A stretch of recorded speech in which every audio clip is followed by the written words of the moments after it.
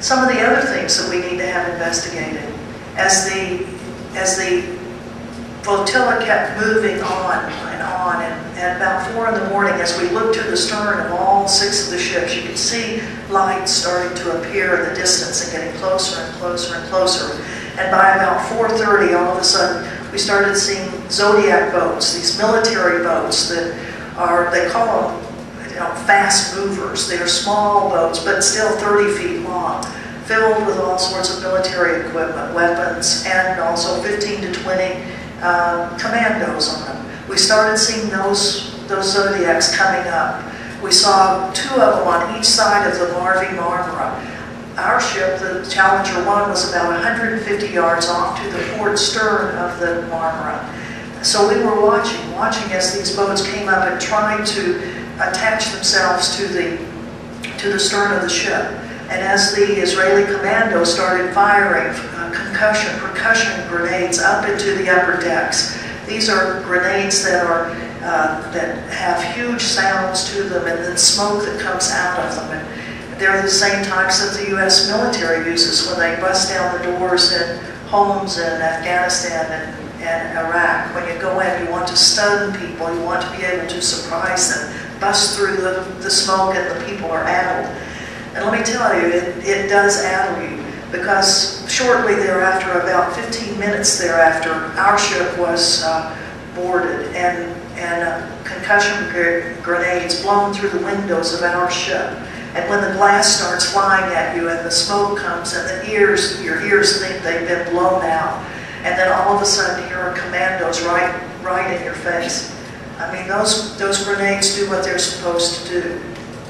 Well, on the Marmara, there were activists that were on the stern of the ship and who had decided they weren't about to give a welcome invitation to the Israeli Navy to join the ship. And in fact, that's what all of us, none of us were going to say, welcome, here's a ship boarded. That was not what we were there for. However, we did make a pledge of nonviolent resistance, that we would figure out ways to make their boarding of the ship more difficult, knowing full well that as unarmed civilians, you don't really have a chance against commandos, whether it's American commandos or whether it's Israeli commandos. We saw helicopters start coming over the Marmara. 3 of them start coming over it. At that point, the captain of the Marmara radioed the captain of our ship saying, "You're on a smaller ship, a faster ship. Why don't you go ahead, see if you can speed away, and maybe some of those Zodiac boats will come after you all." So we did, and we sped ahead for about 15 minutes at top speed, 22 knots, zoom, zoom, there we were going. But we had beside us 2 Zodiac boats going that probably could go 35 knots.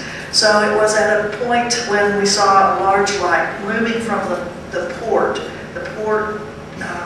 bow, coming slowly across in front of our ship, and then all of a sudden the captain of the ship pulled off all the power, and there we were just dead in the water with a huge Israeli naval ship right in front of us.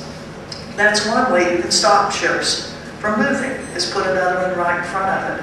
And when large ships are going at 8 knots, like the Marmara, not at fast pace, it's another question. Why did the Israeli military feel that they had to board those vessels? Why did they have to board them? If they wanted to stop them, were there other ways to stop them? Could they stop them without boarding them? And particularly a big ship with 600 people on it, a lot of men that were on it. And you know what happens when men are up against men. Well, that's why on our little ship, when we constructed our peaceful nonviolent resistance to being boarded, we didn't put the men on our ship out as the resistance force. We put the women out there. Yeah, because we knew what testosterone would do.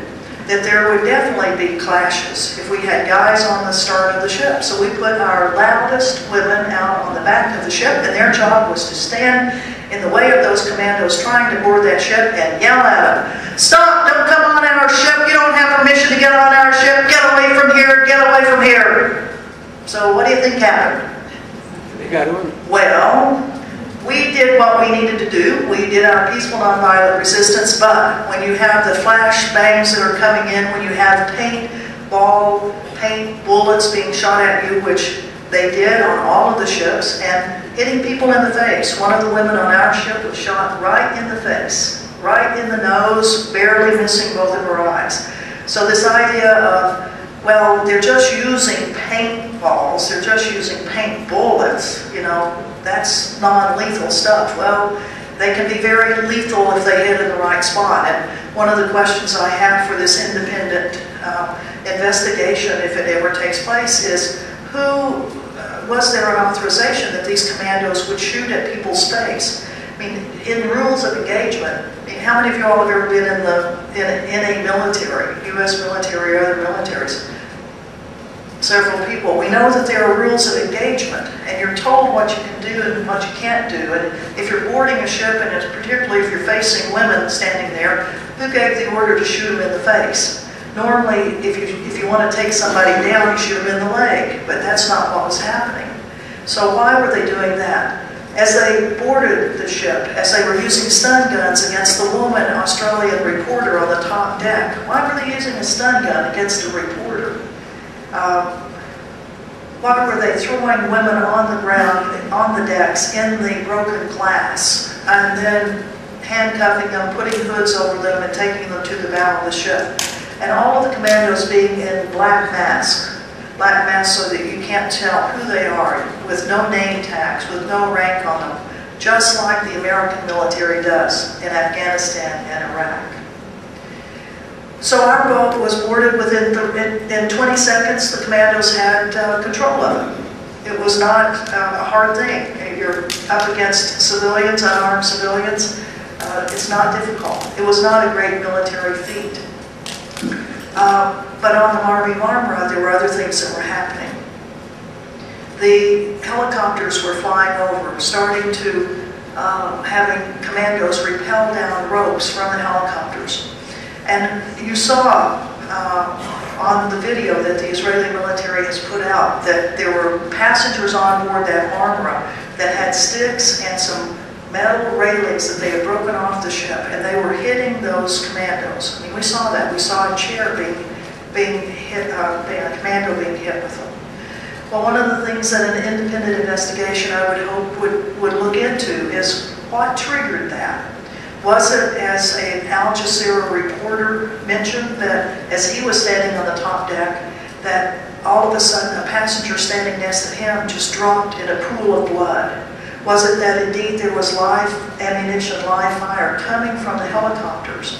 And if that is true, and I don't know that it is, but it's something that must be investigated, then one could anticipate that other passengers on the top of that ship, when they saw the commandos rappelling down, probably were not going to stand there and say, well, shoot me next.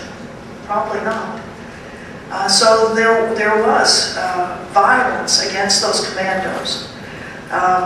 The Israeli military, in their internal investigation that they've done that was made public last Monday, they say that there were 9 commandos that were injured, that 3 of them had been stabbed, and 1 of them had been shot in the knee. One of the questions for the board, for an investigation, is what kind of bullet was that this commando was shot with. Was it a bullet from Israeli weapons?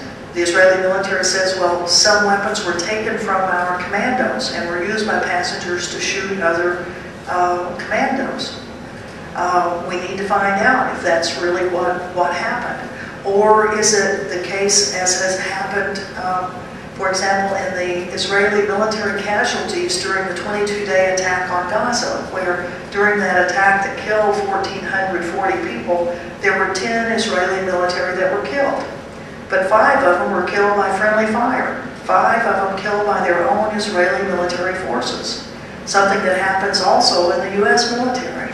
And in such close quarters with a lot of people there, who shot whom?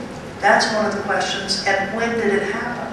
That needs to be investigated.